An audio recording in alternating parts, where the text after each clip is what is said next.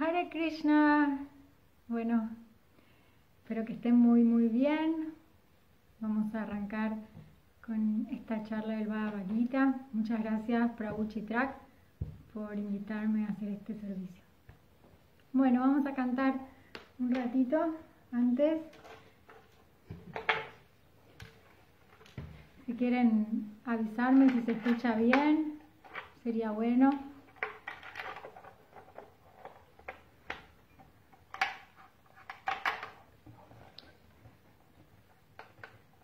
Hare Krishna. Bueno, ahí veo que se están sumando. Si pueden avisarme si se escucha bien, sería muy bueno, lo pueden escribir. Priya, Haribol. Bueno, me ponen ahí una manito si se escucha bien. Vamos a arrancar cantando un ratito.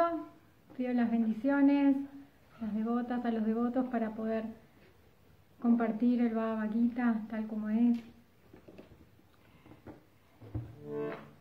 Hare Krishna, Govardhan Lila, Prabhu. Bueno, bienvenido a todos y a todas.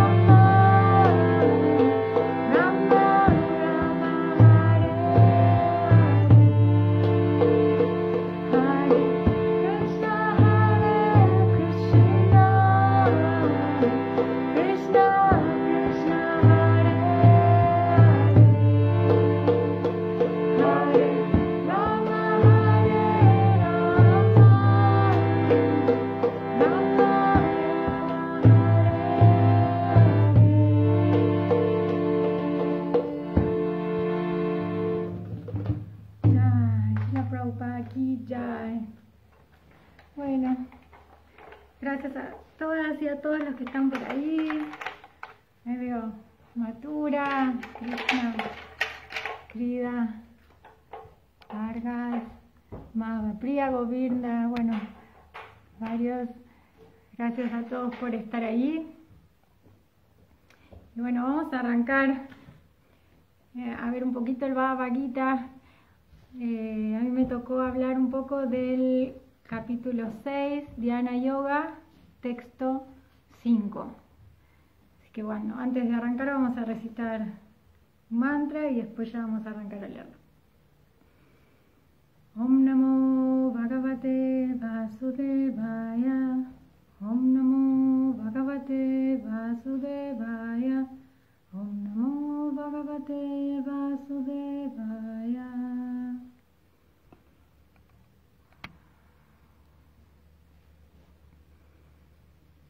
Y dice así. Si tienen el Bhagavad-gita ahí, pueden agarrarlo. Entonces dijimos capítulo 6, texto 5.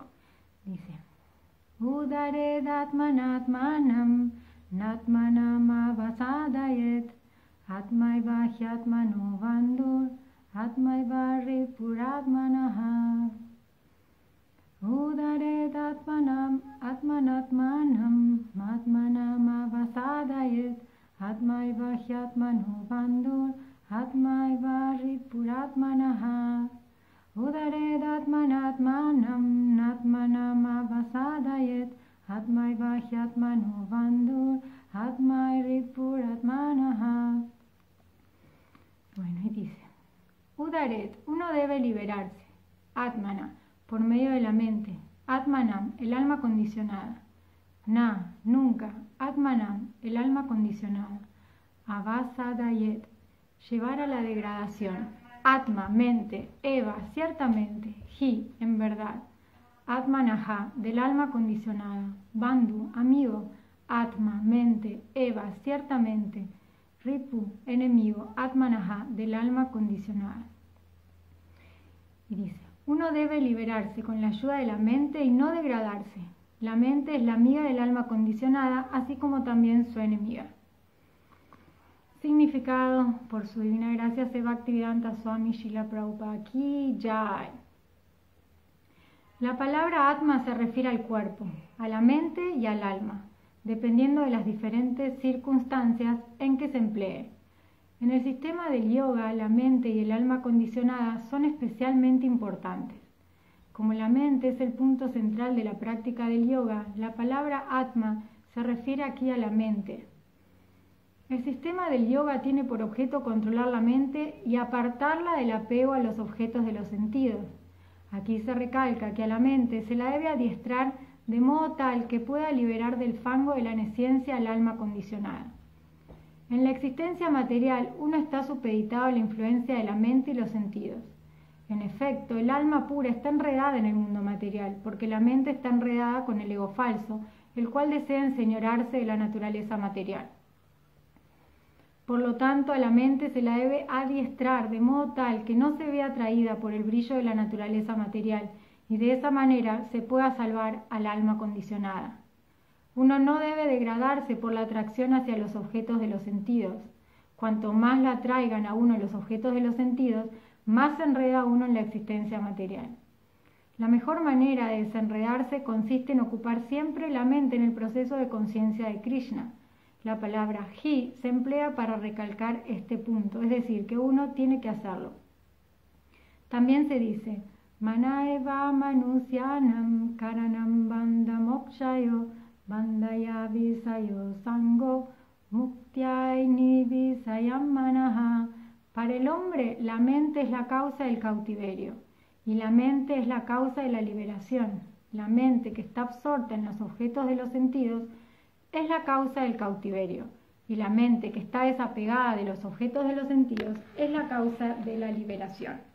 Luego, la mente que siempre está dedicada al proceso de conciencia de Krishna es la causa de la liberación suprema. Bueno. Om Vishnu Padaya Krishna Prestaya Bhutale Srimate Bhaktivedanta Swami Niti Namine Namaste Sarasvati Devi Gauravani Pracharine Nirvishesha Sunyavadi Paschatya Satarine Karvati Vachanam Pankam Langaya Devile Yatkritadu Sapakam Sri Gurum Vinatarina Namaha Sri Chaitanya Ishvara. Bien. Bueno, bienvenidos a los que se sumaron más tarde. Entonces estamos en el capítulo 6, Dhyana Yoga, donde Krishna le explica a Arjuna todo el proceso de la Ashtanga Yoga. Y en estos textos en particular vamos a ver cómo está tratando acerca de la mente. Krishna le está explicando la importancia que tiene la mente en nuestra práctica espiritual. Y si vamos un poquito hacia atrás, hacia los capítulos anteriores, podemos ver cómo ya, bueno, al fin del capítulo 1, Arjuna decide como no pelear, cuando se ve enfrentado a sus familiares, maestros y demás, decide abstenerse de generar esa violencia para él estaba generando. En el capítulo 2, Krishna ahí le empieza a explicar toda la diferencia entre el cuerpo y el alma. Y hay muchos versos en el capítulo 2 que es un resumen de todo el Bhagavad-gita de cómo la mente es tan importante en nuestra práctica del yoga. Y para entrar más en este tema, quería que veamos algunos versos del capítulo 2, resumen del Bhagavad-gita. Por ejemplo, el texto 58 dice: aquel que es capaz de apartar los sentidos de los objetos de los sentidos, tal como la tortuga guarda las extremidades dentro del caparazón, tiene firmemente en su posesión el conocimiento perfecto. Significado: la prueba de que alguien es un yogi devoto o alma autorrealizada es que puede controlar los sentidos a voluntad. Sin embargo, la mayoría de las personas son sirvientas de los sentidos y en consecuencia las gobiernan los dictados de ellos. El 59 sigue también: el alma encarnada sigue el verso, el significado no los voy a leer todos, pero quiero para que entremos un poco más en tema, como ver cómo Krishna le estuvo explicando ya desde los primeros versos del Bhagavad-gita y en todo el Bhagavad-gita cómo da tanta énfasis al control de la mente, al control de los sentidos, a apartarlos del disfrute material. Y dice el 59 del capítulo 2: al alma encarnada se la puede alejar del disfrute de los sentidos, aunque el gusto por los objetos de los sentidos aún quede en ella, pero al experimentar un gusto superior y dejar por ello semejantes ocupaciones, su conciencia queda fija. Y ahí en el significado, Prabhupada dice: a menos que uno se sitúe en el plano trascendental, no es posible dejar de complacer los sentidos. El proceso de la restricción del disfrute sensual mediante reglas y regulaciones es algo así como restringirle cierta clase de alimentos a una persona enferma. Al paciente no le gustan tales restricciones, ni dejan de gustarle los alimentos.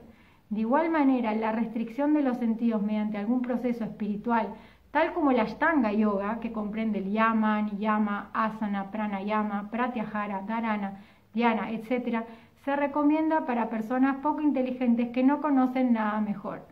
Pero aquel que ha probado la belleza del Supremo Señor Krishna en el transcurso de su avance en el proceso de conciencia de Krishna, pierde el gusto por las cosas materiales muertas. Por consiguiente, las restricciones están hechas para los poco inteligentes y neófitos en la vida espiritual, y esas restricciones son buenas únicamente hasta que uno saborea de hecho el proceso de conciencia de Krishna. Cuando uno verdaderamente está consciente de Krishna, de forma automática dejan de gustarle las cosas desabridas. Bueno, y sigue el 60, también es muy lindo verso, no voy a leer todos porque la verdad que un montón de versos nos ayudan a entender más en profundidad este hermoso verso que Krishna le está citando hoy a Arjuna.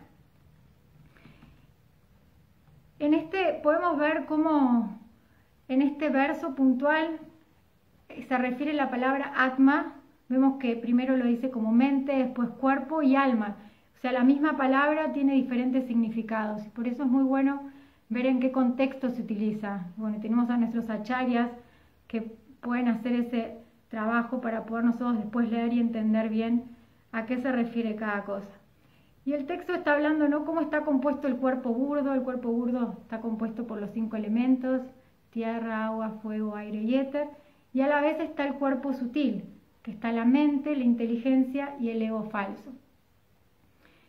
A la vez, como ya estuvimos escuchando lo que venía leyendo también de los significados de Prabhupada, vemos que Krishna nos está tratando de hacer entender a través de Arjuna que nosotros no somos este cuerpo físico, que tampoco somos la mente ni el cuerpo sutil, digamos, que lo que verdaderamente somos almas espirituales.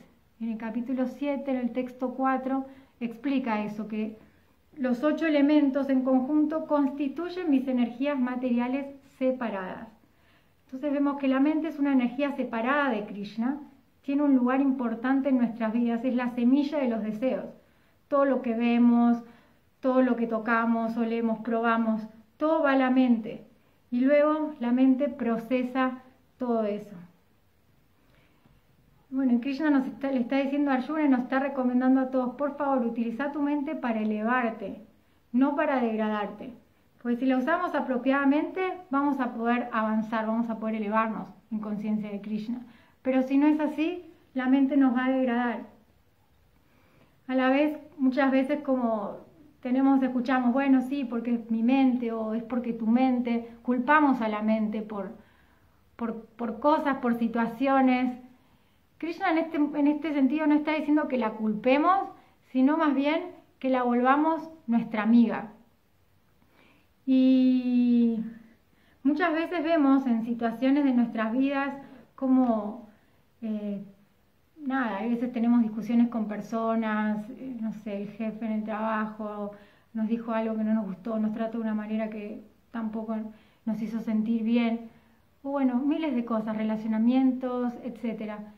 Y vemos que muchas veces cuando después indagamos bien en la cuestión, vemos que en realidad no es tanto el otro, la situación externa, sino que muchas veces es nuestra propia mente y cómo nuestra mente entiende lo sucedido y por eso cómo a veces nos sentimos.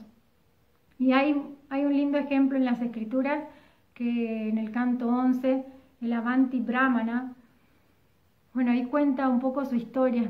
Muy hermosa esa historia, les recomiendo que la lean, los que todavía no la leyeron. Él explica, ¿no?, cómo el Avanti Brahmana era una persona muy rica, tenía una familia, tenía riqueza, tenía todo lo que por ahí materialmente uno podría esperar.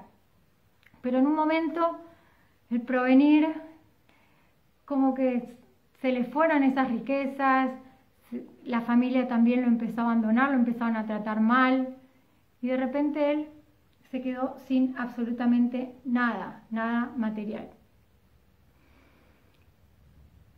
Y no solo eso, la gente en la calle también lo maltrataba, le hacía cosas tremendas.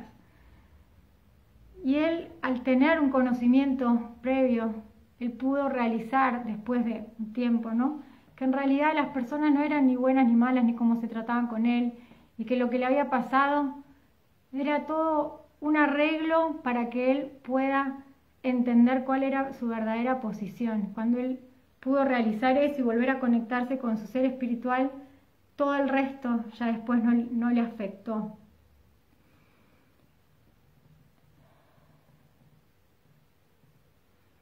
Después también quería compartir un poco, bueno, la mente, cómo está influenciada a veces por las modalidades de la naturaleza material, ¿no? A veces vemos cómo en la bondad podemos concentrarnos en cosas importantes para nuestra vida, para avanzar. En la bondad pura nos concentramos en temas relacionados a lo espiritual. Y en estos dos estados, cuando la mente llega a la bondad o a la bondad pura, la mente se dice que es nuestra amiga.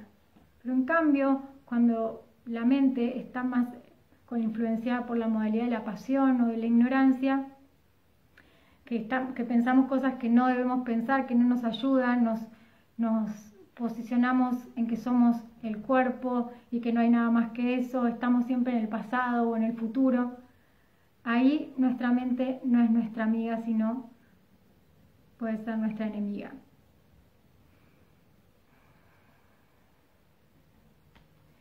Y nuestra mente viene de muchas vidas pasadas y trae impresiones. Entonces, algo que sí podemos hacer, o sea, a veces es muy difícil cómo cambiamos a nuestra mente, cómo hacemos que se vuelva nuestra amiga, cómo la volvemos favorable. Hay dos cosas que ayudan mucho a que sea nuestra amiga. Una es la asociación y la otra es el entrenamiento. Entonces, bueno, asociación es relacionarnos con personas que tengan cualidades, que veamos, que queramos ser como ellos, que ya tengan una mente que esté descontrolada, que sea su amiga. No se dice como dime con quién andas, te diré quién eres. Dime lo que escuchas y te diré lo que piensas. Dime lo que piensas y te diré lo que harás. Dime lo que harás y te diré lo que te sucederá. Entonces, hay muchos ejemplos de mala asociación en las escrituras, como por ejemplo Duryodhana hacia Dhritarashtra, como él estaba tan envidioso de los Pandavas, tenía tantos celos. Bueno, hay una diferencia entre celos y envidia también, que es bueno resaltarlo. Celos, cuando alguien tiene celos, es más fácil de trabajarlo, digamos. Cuando ya hay envidia, es más difícil. ¿Y por qué? Porque la envidia es, esta persona tiene algo yo quiero lo que tiene esa persona y quiero que esa persona no lo tenga, lo quiero tener solo yo. Celos es, me gustaría tener lo que esa persona tiene, pero no implica que esa persona no lo tenga también. Entonces, bueno, aunque las dos deberíamos como tratar de sacarlas de nuestro corazón, por lo menos los celos está como un poco más arriba que la envidia. Y bueno, como estábamos hablando de la mala asociación, como hay veces sí, Duryodhana influenció tanto a Dhritarashtra por sus celos, envidias a los Pándavas, que Dhritarashtra fue mal influenciado, y lo mismo también pasó con la esposa del padre del señor Ramachandra, que también fue mal influenciada y por eso tomó la decisión de que su hijo era el que tenía que gobernar, y a Ramachandra lo tuvieron que desterrar, digamos. Entonces, bueno, vemos cómo muchas veces la asociación en nuestras vidas nos puede llevar por un buen camino o nos puede desviar de nuestro camino espiritual también. Y vemos, porque no, cuando estamos asociándonos con otro, nos estamos asociando también con su mente. Entonces, si su mente no está también controlada, guiada y en una práctica espiritual, lo más probable es que por ahí no nos influencie de la mejor manera. Y por otro lado, habíamos dicho asociación y entrenamiento. Entrenamiento, así como bueno, entrenamos nuestro cuerpo físico para tener buena salud, pues necesitamos cuidarlo, es el vehículo del alma. Hacemos ejercicio, yoga, caminatas, bueno, cada uno hará lo que le haga mejor a su cuerpo. De la misma manera tenemos que entrenar a nuestra mente. La mente se puede entrenar. Bhaktisiddhanta Sarasvati Thakur, el maestro espiritual de Srila Prabhupada, él decía, ¿no? La mente, primero a la mañana, tic, tic, tic, tic, varios zapatazos. ¿Qué quiere decir eso? ¿Que realmente tenemos que pegarle con un zapato a la mente? El otro día escuchaba una clase, la explicación de eso, muy linda, cómo en realidad lo que Bhaktisiddhanta Sarasvati Thakur está diciendo es, cuando nos levantamos, lo primero que hacemos es vayan, es meditación. Él le encantaba glorificar a los Vaishnavas con diferentes canciones que él cantaba. Bueno, de la misma manera nosotros, ¿no? Cuando nos levantamos tenemos nuestra secuencia de sadhana que Srila Prabhupada nos dejó para poder justamente adiestrar a nuestra mente a llevarla hacia Krishna. Y también tenemos los 9 procesos del servicio devocional. Los 9 procesos del servicio devocional nos ayudan a poder llevar nuestros sentidos hacia Krishna gradualmente. Y empezamos con Sravanam, escuchar, Kirtanam, cantar, Vishnu Smaranam, recordar, Krishna, Vishnu, Padasevanam, servir a los pies del loto del Señor, Archanam, adoración a las deidades, Vandanam, hacer oraciones, Dasyam, ser el sirviente, Sakyam, volvernos amigos del Señor, y Atmanivedanam, entregarnos por completo. Y vemos que de estos 9 puntos, los primeros 3, 2 son los como más importantes por ahí para una etapa donde recién empezamos. Porque para poder apegarnos a Krishna y para poder empezar un camino espiritual, uno tiene que escuchar acerca de Krishna, escuchar qué es lo que uno debe hacer. Para de esa manera uno poder después empezar a cantar, empezar a meditar, empezar a adorar a la deidad. Bueno, lo que primero necesitamos es escuchar. Y dentro de este control de la mente hay una frase muy linda que dice, make the vibration go, como hacer que la vibración continúe. Entonces, cuando nosotros tratamos de volvernos bhakti yogis, practicantes de bhakti, de desarrollar amor por Krishna, devoción, bueno, para eso es muy importante estar escuchando continuamente acerca de las glorias de Krishna a través de clases de nuestros maestros, de Prabhupada, de leer los libros, de cantar el Mahamantra, de escuchar kirtans. De esa manera nuestra mente se eleva a una plataforma superior a la material. Si no escuchamos mucho, vamos a estar escuchando cosas más relacionadas a un plano material que no es ni bueno ni malo, pero no nos va a ayudar a avanzar en un sentido. Entonces el que quiera avanzar, sí, es bueno que escuchemos más. Y al adiestrar a la mente a través de estos nuevos procesos vamos a poder desarrollar una atracción por Krishna. Y esa atracción se va a ir despertando más y más. Y todo lo que es esta naturaleza material, que a veces pareciera como que tiene un brillo que nos puede como cautivar, va a ir bajando gradualmente. Me gustó mucho en el canto 11, en capítulo 11 del Srimad-Bhagavatam, dice así: la mente está enredada con el ego falso que quiere disfrutar de la energía material. La mente material de los hombres, mujeres, está formada por las reacciones del trabajo fruitivo. Junto con los 5 sentidos viaja de un cuerpo material a otro. El alma espiritual, aunque diferente de esta mente, la sigue.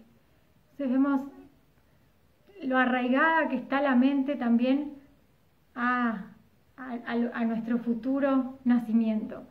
Y tiene diferentes funciones la mente, tiene 3 funciones en particular: sentir, pensar y desear. Entonces a través de estas funciones lo que hace es acepta o rechaza. Esto me gusta, esto no me gusta. Esa es como la función principal que tiene la mente.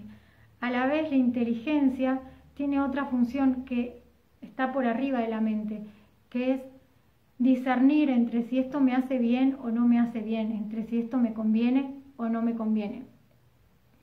Entonces muchas veces en nuestra vida espiritual, a veces hablamos con Prema, como la importancia de cuando ya entendemos algo, cuando ya nuestra inteligencia lo pudo procesar, entender, directamente hacerle un sello ahí y ya eso, no dudarlo más.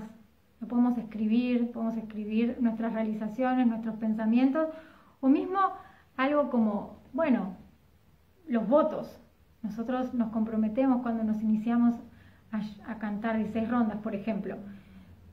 Bueno, hay veces, para llegar a eso, a poder comprometerse, uno tiene que haber entendido que esto es lo que a mí me hace bien, esto es lo que a mí me acerca a Krishna, porque los acharyas lo dicen, porque así yo también lo estoy experimentando.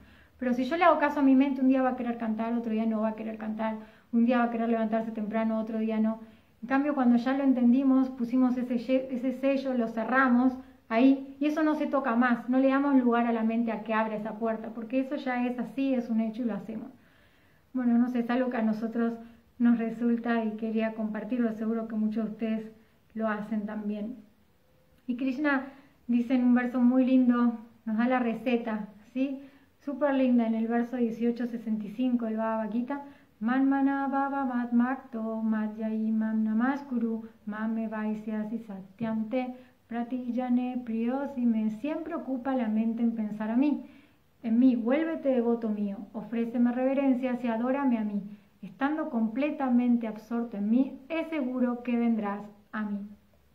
Entonces, Krishna ya nos da en todo el Bhagavad-gita diferentes pautas de cómo debemos entregarnos a Él, y en este momento le está diciendo: siempre piensa en mí, volvete mi devoto, ofreceme reverencias, y estando absorto en mí, vas a venir a mí. Y a la vez, vemos como en este capítulo, en el capítulo 6, Krishna le está exponiendo el dhyana yoga, que es una práctica mucho más difícil para estos tiempos. ¿Por qué? Porque Krishna va a explicar a medida que va avanzando el capítulo todas las austeridades que debemos hacer. Austeridades que hoy en día no son tan prácticas también, como irse a un lugar apartado, poner una piel de venado, sentarse por muchas horas en posición recta, meditar, tener una dieta súper regulada, etcétera, etcétera. Y hoy por hoy esa práctica, y a la vez meditar en Paramatma, Krishna que está en el corazón nuestro.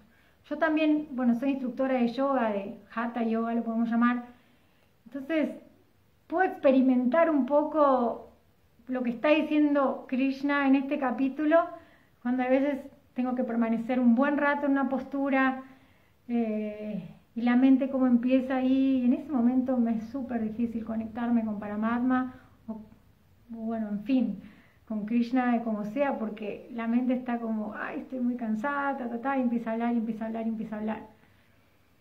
Y a la vez, cuando uno practica Bhakti Yoga, ahí puedo sentir cómo es tan simple, tan fácil, cómo es para todos, desde la panza, desde el vientre de un niño, un bebé ya lo practica, de tomar prasadam, desde el alimento de la madre hasta cuando nace, puede ayudar a las mamás a buscar flores, a cocinar cuando van creciendo, a cantar, a leer, a estudiar, a dar clases, a hacer servicio, a hacer sankirtan. Hasta los niños, todas partes del mundo también salen, distribuyen libros con sus padres, hacen harinam.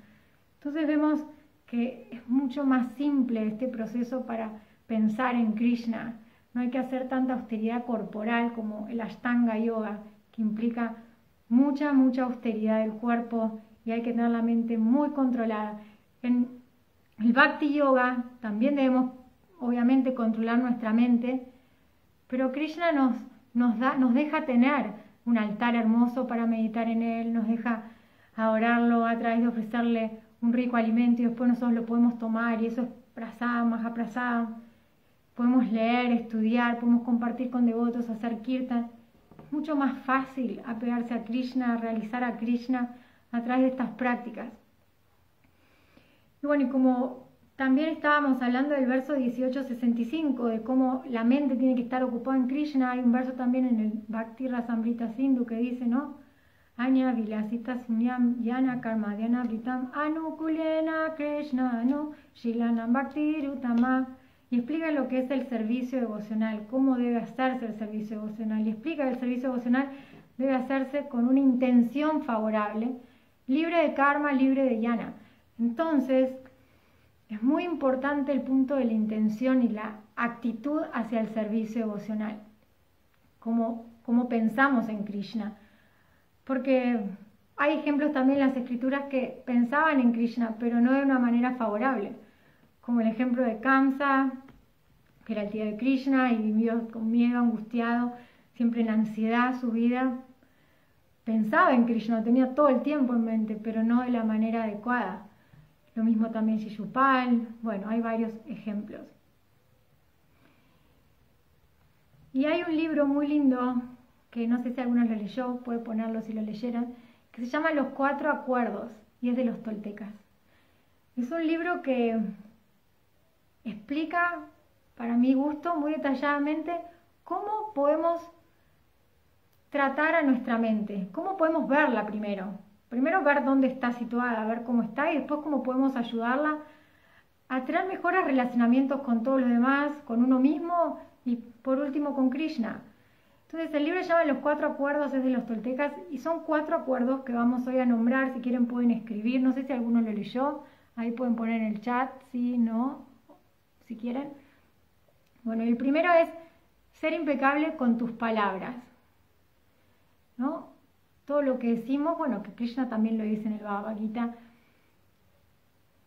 Nuestras palabras y las palabras de los otros hacia nosotros pueden resultar ser flechas muy filosas que pueden lastimarnos, no como duele por ahí una piña, sino como por años. Es más filoso por ahí las palabras que muchos golpes. Y no solo eso, sino que las palabras de otros y de seres queridos más aún nos condicionan muchas veces en nuestra vida. Porque puede ser como, no sé, que nos digan algo lindo y que tenés capacidades y eso hace que uno crezca. Las apreciaciones no son para mí entender, no para el ego, sino para, primero uno desarrollar una mente donde pueda ver las cosas positivas que tienen los otros. Y además de eso, para poder empoderar a los otros con buenas cualidades, que por ahí ni ellos saben que las tienen. Entonces es muy importante cómo usamos las palabras. La segunda es, no hagas suposiciones. ¿Cuántas veces la mente nos inventa tantas historias de cosas que no sucedieron? Bueno, y hay un ejemplo muy lindo que lo cuentan en el libro, como dos amigos se encuentran en un shopping muy de cerca y un amigo al otro, nada, no pasan, ni lo saluda, nada. Llega Pedro a su casa y le dice a la esposa, no sabes, me encontré con Juan, lo vi, pasé al lado de él, ni me saludó, nada, puedes creer, seguro que esto, y empezó a invagar y tal, y la mente una idea, otra idea, y la esposa también se sumó a la mente de la esposa, empezó con más ideas y a más suposiciones. A la semana se lo encuentra y Pedro va con los brazos abiertos y Juan lo abraza y dice, hola, ¿cómo andás? Bien. Y pregunta, ¿cómo estuviste este tiempo que no estuvimos hablando? Y le dice, no, estuve bien, lo que pasa es que hace un tiempito me operaron de los ojos, de las cataratas, entonces no podía ver de cerca. Así que bueno, estuve un poco con eso y ta. Entonces bueno, ahí vemos cómo el otro amigo se había hecho todas unas suposiciones de historias que en realidad no eran reales. Entonces para eso es muy muy importante, Mahatma Maharaj dice, saber volvernos expertos en hacer preguntas, saber preguntar cuando uno tiene una duda acerca de una situación que por ahí nos generó alguna dificultad antes de suponer. El tercer acuerdo es no te tomes nada personal. Muchas veces nos creemos que somos el centro del mundo, el ombligo de todo, y creemos que todo pasa alrededor nuestro. Y en realidad nada que ver, no tiene nada que ver con nosotros. Las cosas suceden, hay veces va a haber cosas que nos van a hacer bien, nos van a poner contentos, hay otras que no tanto, pero no es porque lo hacen a propósito hacia nosotros. Y el cuarto es da siempre lo mejor de ti. Pese a todo, uno siempre debe dar lo mejor. Bueno, a mí me parece muy lindo para poder también trabajarlo para nuestra mente, estos 4 acuerdos, ya que bueno, nuestros sentidos son imperfectos, nuestra mente es un instrumento. Y bueno, y el proceso de conciencia de Krishna justamente nos propone reeducar nuestros sentidos para poder contemplar de la manera correcta la realidad de la vida, la realidad de para qué estamos acá, quiénes somos verdaderamente, cómo ocupar nuestros sentidos en el verdadero propósito de vida. Y vemos cómo el Bhagavad-gita se da en un campo de batalla, ¿no?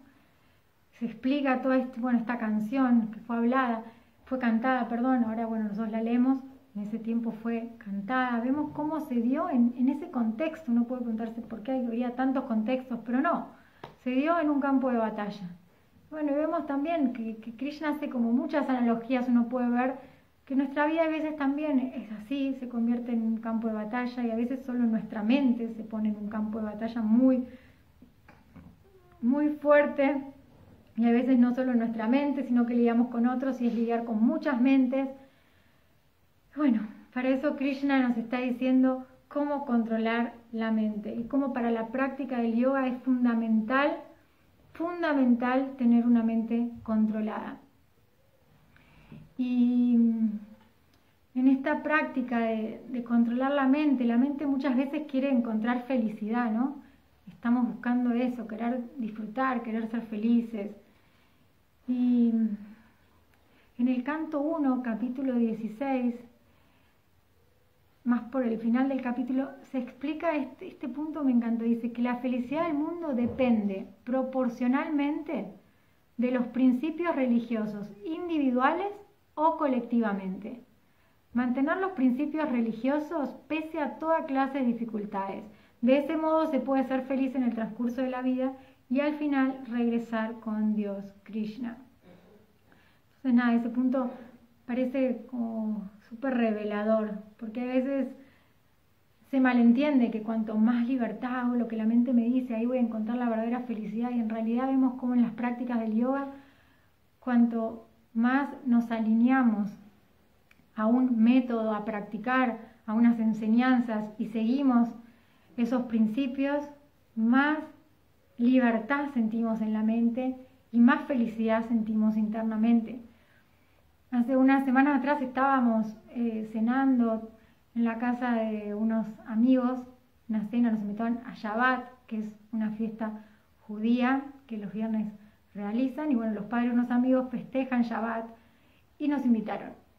Y estaba hablando con ella, con Susi, y bueno, ella me decía, bueno, sí, antes de comer este alimento vamos a decir esta oración, y para este alimento se dice otra oración, y para este otra. Y me empezó a explicar todas las austeridades que había que hacer. Entonces hablando, y bueno, y por ahí el esposo no practica tanto, entonces como que nos miraba como, uy, ¿para qué tanto? ¿Para qué tanto lío? Uno puede comerlo y listo. Pero no, vemos cómo las diferentes religiones todo lo que uno va a ingerir tiene como un proceso, una ofrenda. Y sacamos la conclusión hablando que esta vida, y por lo que dice Krishna y lo que dice en este verso directamente en el canto 1, capítulo 16, como la vida, nuestro cuerpo humano está hecho para hacer austeridades, para hacer sacrificios.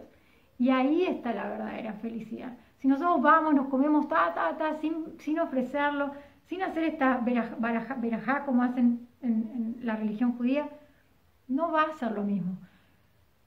No vamos a poder restablecer esta relación que estamos buscando, esta relación con Krishna. Y bueno, cuanto más sintamos amor por Krishna, más vamos a querer compartir esa felicidad. Por eso vemos como, bueno, nuestros acharyas, Bhaktisiddhanta Sarasvati, Srila Prabhupada, Bhaktivinoda Thakur, vienen todos de una línea donde lo que nos proponen es dar este conocimiento. Primero, obviamente, tenerlo uno, estudiarlo, aprenderlo, y después salir a compartirlo con otros.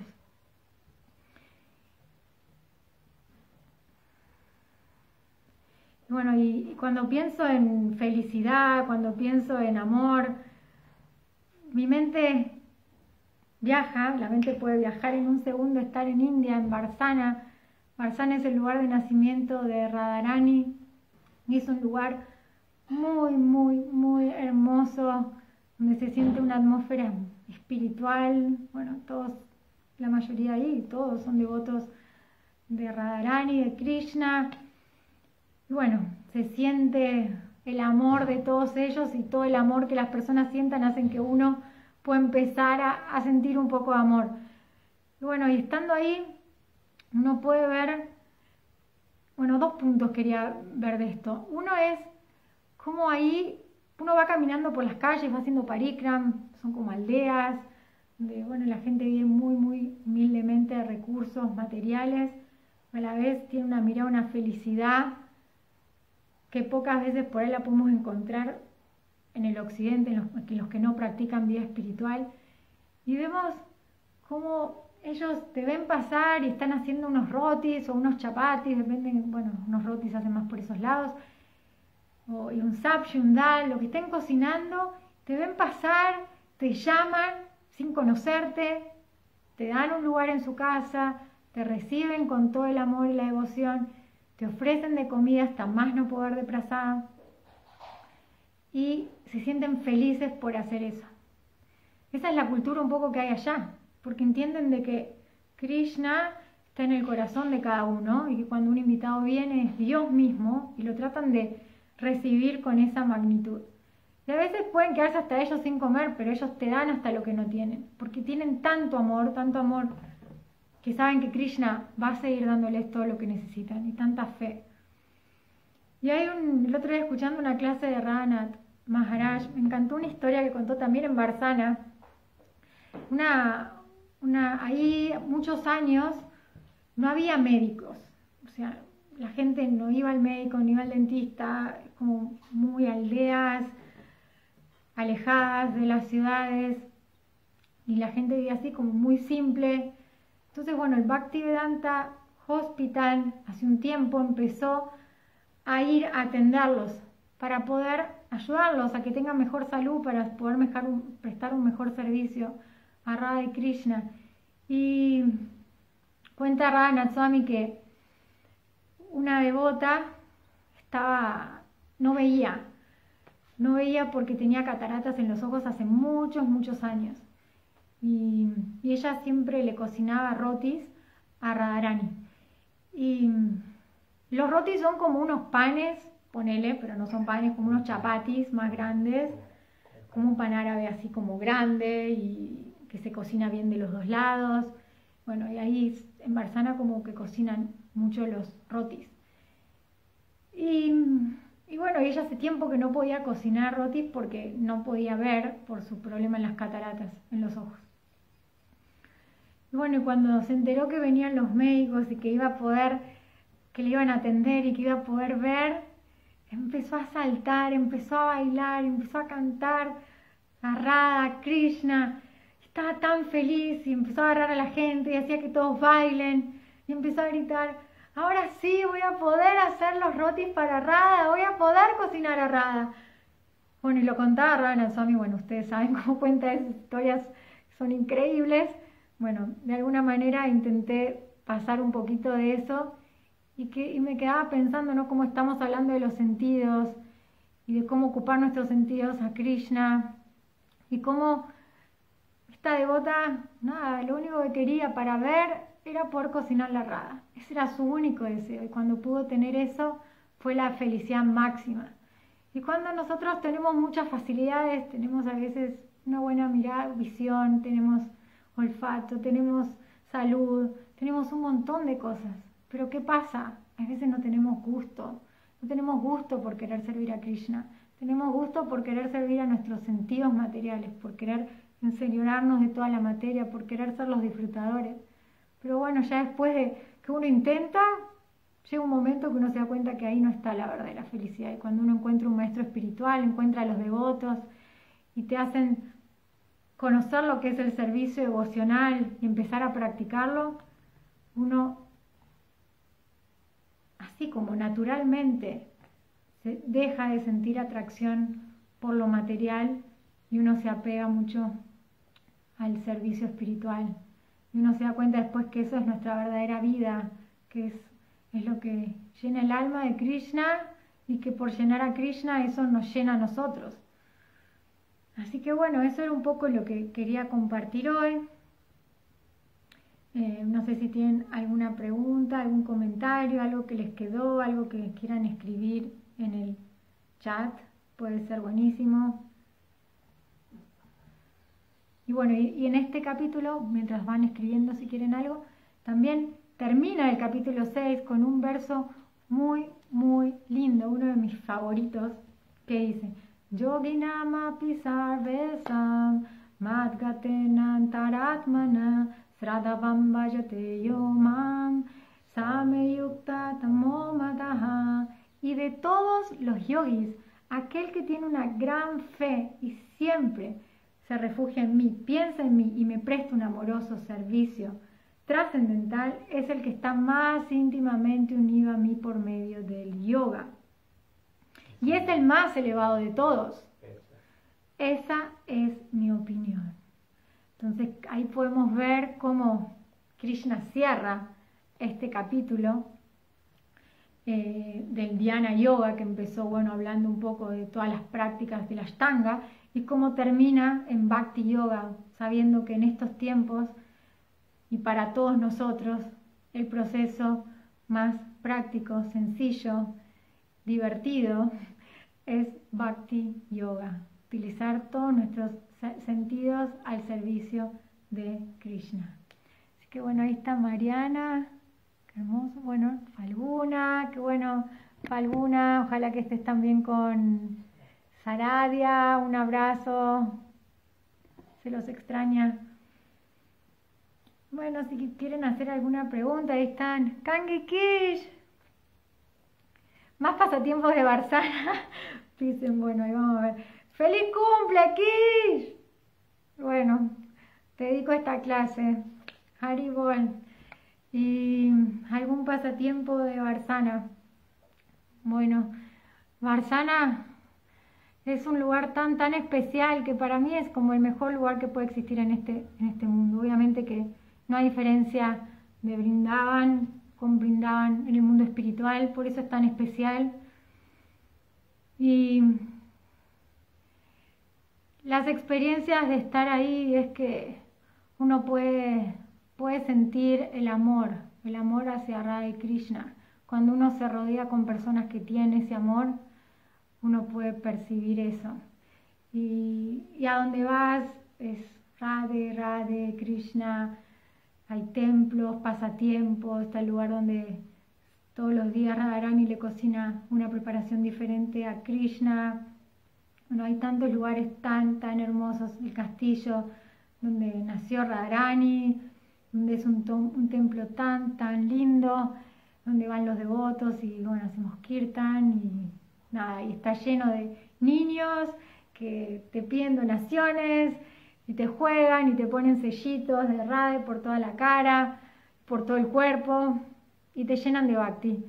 Y nos dan la oportunidad, esos Brajavasis nos dan la oportunidad de cuando vamos ahí de abrir nuestro corazón y de poder, ellos nos piden una donación, porque nosotros tenemos para dar eso, por ahí muchas veces de Occidente, llevar una donación de Lakshmi.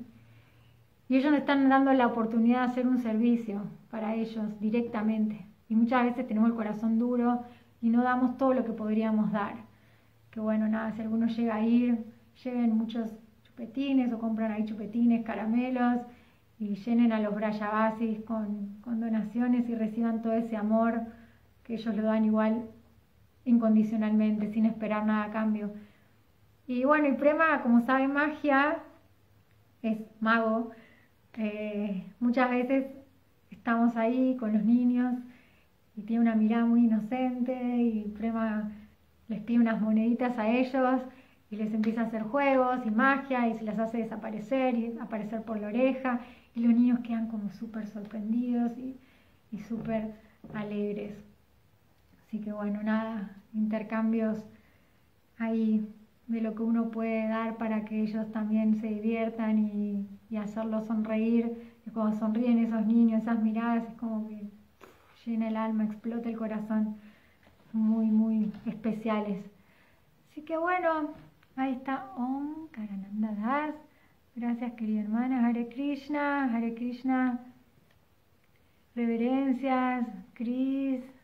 Y bueno, a todos los que están por ahí, muchas gracias por estar. No sé si tienen algún comentario y si no, vamos dejando por aquí.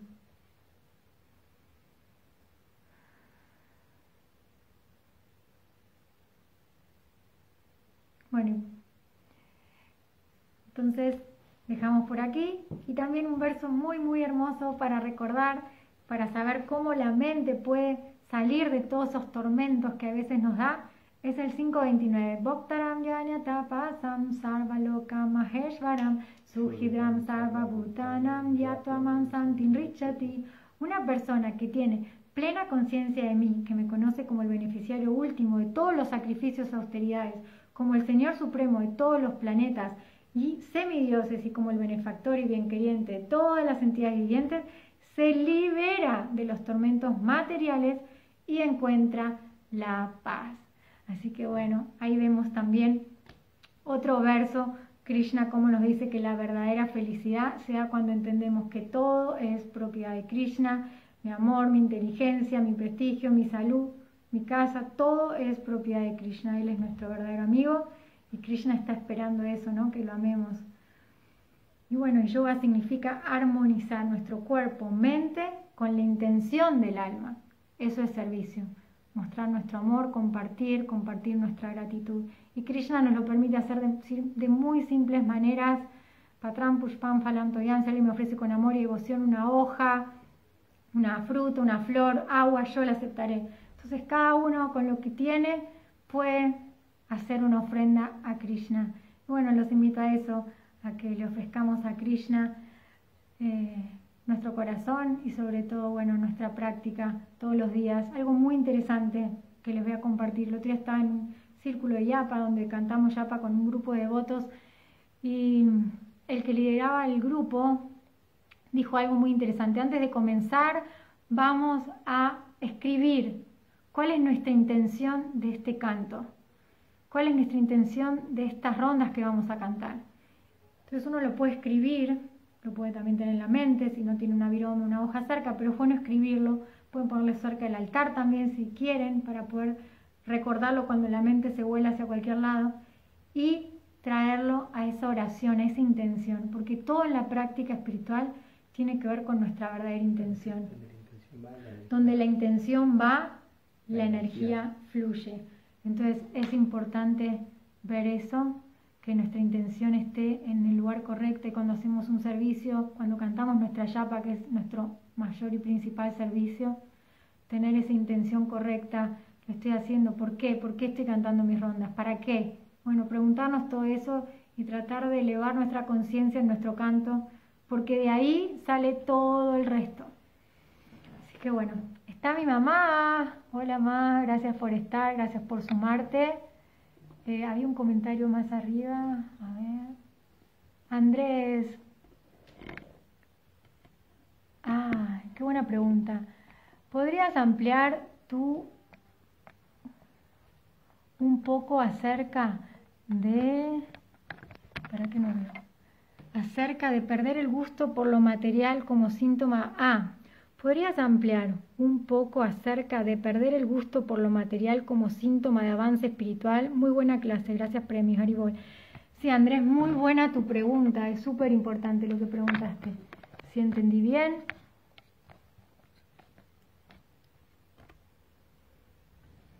Síntomas de avance espiritual, hay dos que son fundamentales para darnos cuenta si estamos avanzando en nuestra vida espiritual. Y uno es querer escuchar más acerca de Krishna, querer leer más, querer escuchar de maestros, querer escuchar de Prabhupada. Ese es el primero que nos podemos dar cuenta. Estamos encontrándole un gusto cada vez más a leer acerca de Krishna, a entender quién es Krishna, para qué estamos en este mundo, o cada vez que decimos Om Namo Bhagavate Vasudeva y empezamos a bostezar y tipo, ay, no quiero, y la mente empieza a decir miles de otras cosas que es mejor hacer en ese momento. Cuando empezamos a encontrar un gusto a la lectura y podemos empezar a leer, a entender con Krishna el entendimiento, con inteligencia, y a poder practicar eso, es un signo de avance. Y ya automáticamente por desarrollar ese gusto vamos a disminuir todo lo que es la atracción material. Y lo otro es cantar las rondas. Son dos cosas que van juntas, el cantar y el estudiar van de la mano, y cuando se dan la mano se potencian y crecen. Entonces, si están las dos bien entrenadas y le dedicamos un buen tiempo en nuestro día a eso todos los días, el gusto por lo material va a ir gradualmente bajando. Y hay muchos